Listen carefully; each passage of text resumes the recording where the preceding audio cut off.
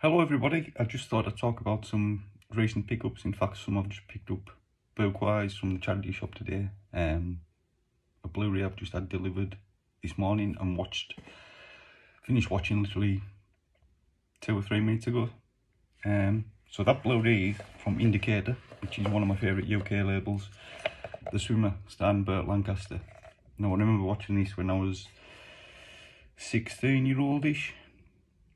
On late night BBC, and it made an impact then, but by God it makes an impact now. There's the great Joe Dante says on one of my favourite movie podcasts, The Movies That Made Me, you're not the same person you were when you first watched the film as you are when you watch it again. And that's true with all media, whether you reread a book, listen to music again years later. But yeah, this really blew my mind. And as I say, I don't think I've seen it since I was about 15. I knew Indicator had it coming out, so I pre-ordered it because I've been wanting to watch it again for a long time. I know certain channels in the UK, I think Paramount, before it turned into Paramount Plus and stuff, have shown it. It's a beautiful film, and it's a great performance from Lancaster. 1968, so he was knocking on a bit, and I think he produced it with his film company at the time. Directed by Frank Perry, who made some extraordinary films and isn't really known. It's based on a John Cheever story, one of the great American short story writers, and by the end it's so powerful. It's beautifully shot in great green and blue colours that turn kind of autumnal towards the end, and in the last scene, very autumnal. Really powerful film. As I say, I've just literally watched it again. Beautiful package. Indicator often do these little box sets for individual films. So you've got like the book in them. See what I mean about the blues? With essays, interviews with directors and stuff. The extras are always excellent. This one's got a poster in, which is the original poster, which I really must get framed because I've got a collection of original cinema posters as well, but they're just reproductions of original artwork. So I really like these Indicators. I've got a few of Indicators really big box sets, like all the Hammer ones I've got. I'll probably do a video on them. But yeah, great UK label, great film. I'd recommend you watch it. Another great UK label, Second Sight, who do similar sized little box sets, but this one's Frankenstein and the Monster from Hell, which was Peter Cushing and Hammer's last Frankenstein film. Really underrated little film. I think, is it David Prowse plays the monster in this?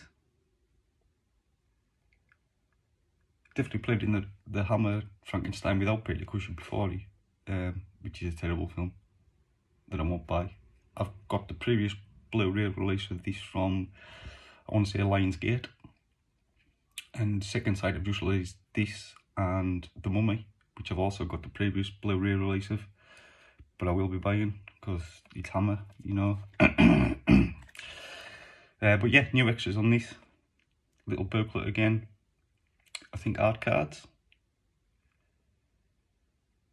Yeah, art cards really, which I always find a bit pointless. But Second Sight are another great UK label. I've got another of their releases which I watched last weekend. Dog Soldiers. From, what year was it originally released? 2002-ish. And I was one of 5 people opening day to watch this in the cinema, in my local cinema at the time. Great werewolf movie, great like squaddy movie about soldiers battling werewolves. I don't think the director, apart from The Descent, which was the film after this, has lived up to his early promise, shall we say. And he was a local boy, well, Newcastle, but I think he shot his first short film in Cumbria Art College when I was studying media at the time. So I met him at the time, briefly, We had a conversation in a pub. Yeah, but of those 5 people on opening day in the cinema, 2 of them were my friends. So it was quite a cool little movie at the time. It's grown in reputation over the years. It's a nice box set, especially because they had access to the original cinema negative, which the previous American release from Shout Factory didn't. So this looks really good, and this is the 4K box set. Again, like, you get the Blu-ray, the 4K, I think, is it the DVD as well? Let's have a look. So that's the package with the discs, not just the Blu-ray and the 4K. But the 4K looks really good, even though it was low budget and shot, you know, with minimal lighting and stuff. Looks really good. Little booklet with essays and production drawings and stuff. Art cards again. But yeah, it's probably one of the best modern werewolf movies that's out there. I'd also include Ginger Snaps, which is a great one, and the French one with Marc Dacascos, Brotherhood of the Wolf, which is based on a true story. This from 88 Films, Killer's Moon, which I briefly mentioned in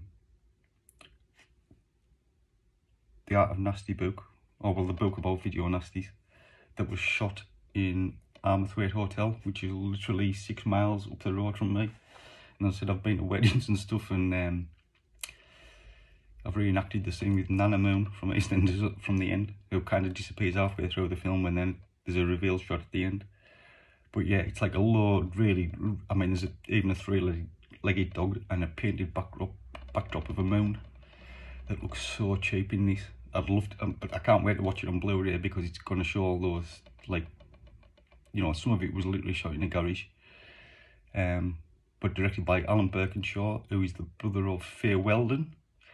Faye Weldon, the famous feminist writer, who is uncredited as a scriptwriter on this. And when you listen to some of the lines, yeah, it's a bad film, but it's pure trash. But I really enjoy it. It's kind of like about 4 escaped lunatics from a lunatic asylum who've been given an experimental drug, so shades of Clockwork Orange, that basically makes them think they're in a dream so they can get away with what they want. And a busload of schoolgirls on a trip to the Lake District break down, and they're terrorising. Yeah, it's pure trash, but my god, it makes me laugh. Another from 88 Films, recent release, Charles Bronson and Telly Savalas in Violent City, which is an Italian film. So it's before Bronson kind of resurged with Death Wish and stuff in the early 70s. Part of the Poliziotteschi, it's hard to say, Poliziotteschi genre in Italy that was big in the 70s in Italy, which was influenced by French Connection, Dirty Harry. So it's tough cop films, tough crime films. And so J. Castellari made some of the best ones. This is directed by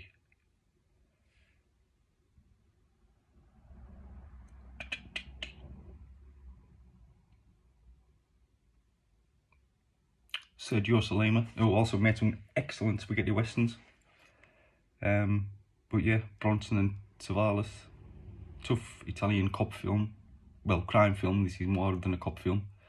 It's good stuff. I have a really old, poor quality DVD, this would be good to revisit it on Blu-ray. An absolute classic of French crime cinema, Le Samurai by Jean-Pierre Melville, who was a great director. This one's the UK Criterion release with Alain Delon, who's never been cooler than he was in this film, about a hitman. Pierre Melville's crime films are truly excellent, but I think his masterpiece, which was based on his own experiences, Army of Shadows, which was about the French resistance during World War II, of which he was part of. So it's a really powerful film, actually. But all his crime films are just fun. They're just brilliant. Pretty dark, existential.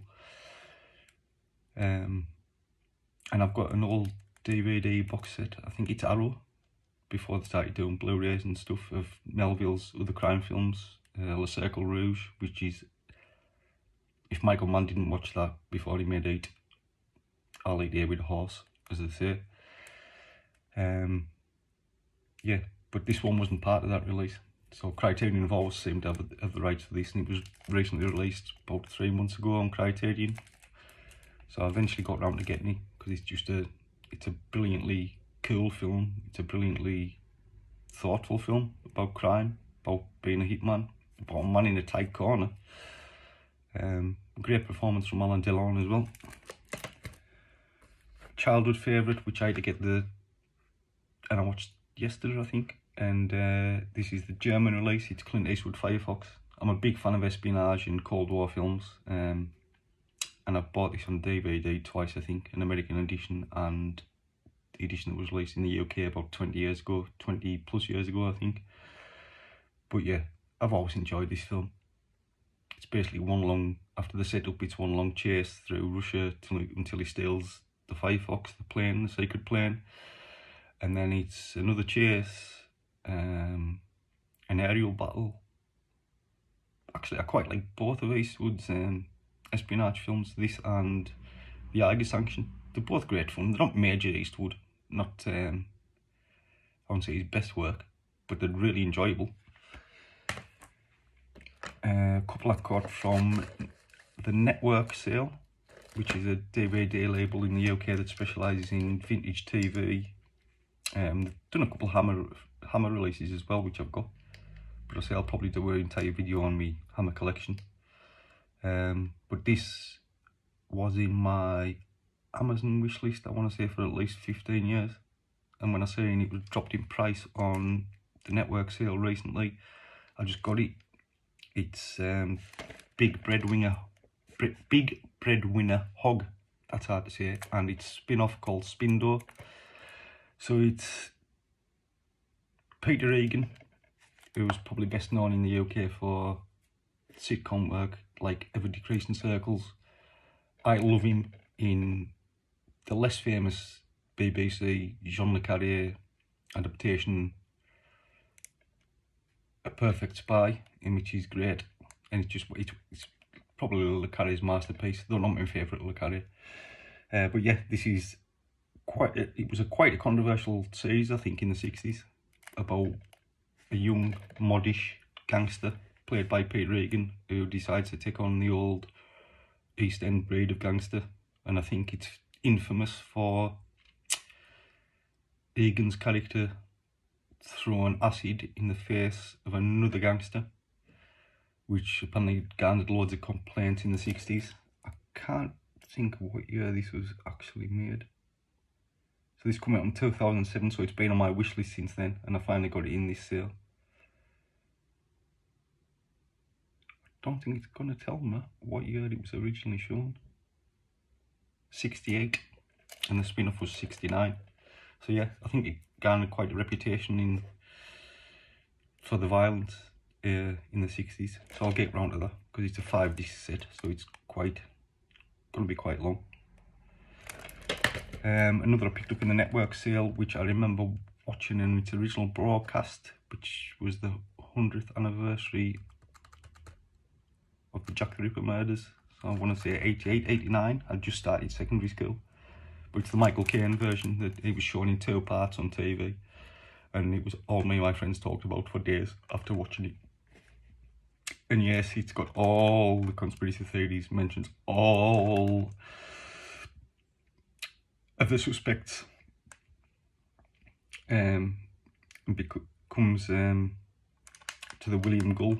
If you know your Ripper stuff, it comes to the William Gull conclusion, which is, you know, it's poo-pooed ever since. But that was mentioned in Alamo's from Hell as well, which I think he started writing about 89 actually,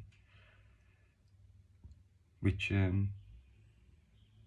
the collected gravel novel of From Hell is just superb, and comments on conspiracy theory, but it's about Jack the Ripper. The Johnny Depp film bears no resemblance, none. But yeah, comes to the same conclusion as, what's the James Mason, Christopher Plummer Sherlock Holmes film. It's just come out on DVD. William Gould, same conclusion, can't remember. And all the Masonic theories, but yeah, this was great stuff when I was growing up, and it's still good. I've got an old DVD and it's still great, worth a watch. Books I picked up, these first 4 I've picked up today, just in charity shops. So I rewatched Lawrence of Arabia on Blu-ray a few weeks ago, which was a film I kind of thought was alright when I was a kid, but didn't appreciate much. I appreciated it much more a couple of weeks ago, and just, you know, it is a masterpiece of like cinematography and direction. And so this was £1 in a charity shop just before, and I think it's meant to be quite dense and stuff, but I want to give it a go because he was a fascinating guy, T.A. Lawrence. Writer I loved growing up in my teens, and I've never read this one, and this made his name, I think, was this is Alistair MacLean's HMS Ulysses, which, as I say, I think pretty much made his name because it was his first novel. But yeah, I loved his stuff as a kid, so again, literally £1. A modern espionage novel that I found out through the recent Spybree 125 best spy writers list they put out on YouTube and on their site. Good podcast as well, by the way. Great site, just great resource. And as I say, I love espionage stories, especially Cold War. The modern stuff, less so. Yeah, this is Witchfinder, but I think it encompasses a lot of, I think there's even Le Carré characters mentioned in here. But it's basically about the hunt for moles. Peter Wright's a character in here who wrote Spycatcher. I think the guy that wrote it, Andrew Williams, was a producer for Newsnight and Panorama in the UK, and this was his first or second novel, I think. But only from, when was it first published? 2019, so yeah, it's not that old, but apparently it's a really excellent book set in the 60s.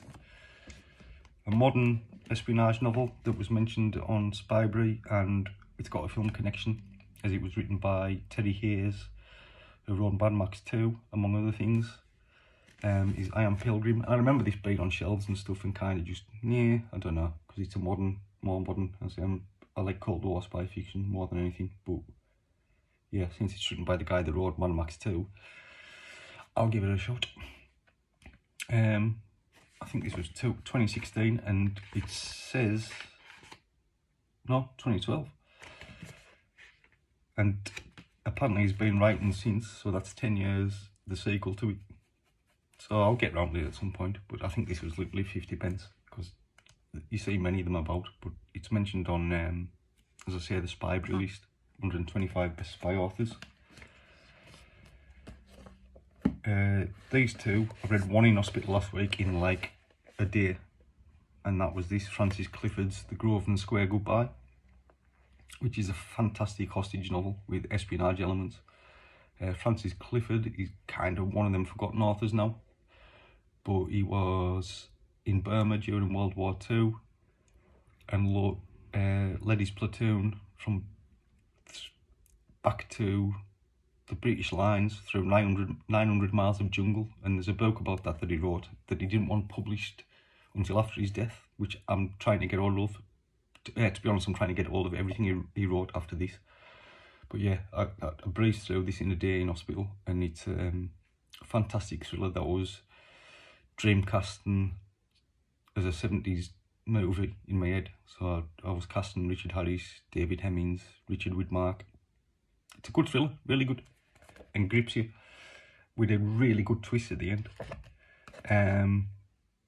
Picked these two up off eBay. Again, another Clifford book, The Naked Runner, which was made into a film in the 60s with Frank Sinatra, which I've only just managed to find on YouTube. You can't get a DVD or a Blu-ray of it, but I'm going to give the book a go, because I want to collect all Clifford's books, because he was a good writer, from the one I've read anyway. He impressed us.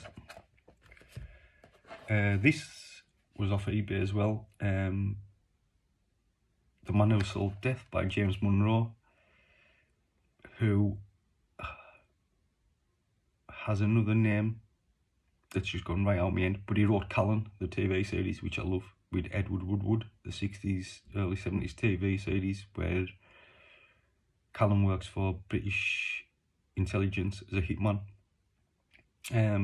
But this was the first of his John Craig novels, which I've got a Blu-ray of the film that was made from, I want to say, the second or third novel, called Innocent Bystanders, with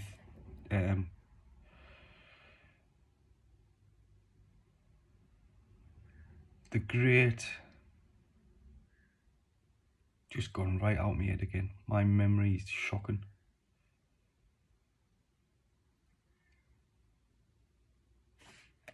Yeah, can't remember. But anyway, Innocent Bystanders. Stanley Baker played John Craig in the film. But yeah, so this is weird because it's got an old Woolworths 9p sticker on, just there. And I don't know what that is with a chest piece knight on, which was 25p. But I'm keeping them on. But yeah, these are pretty hard to come by.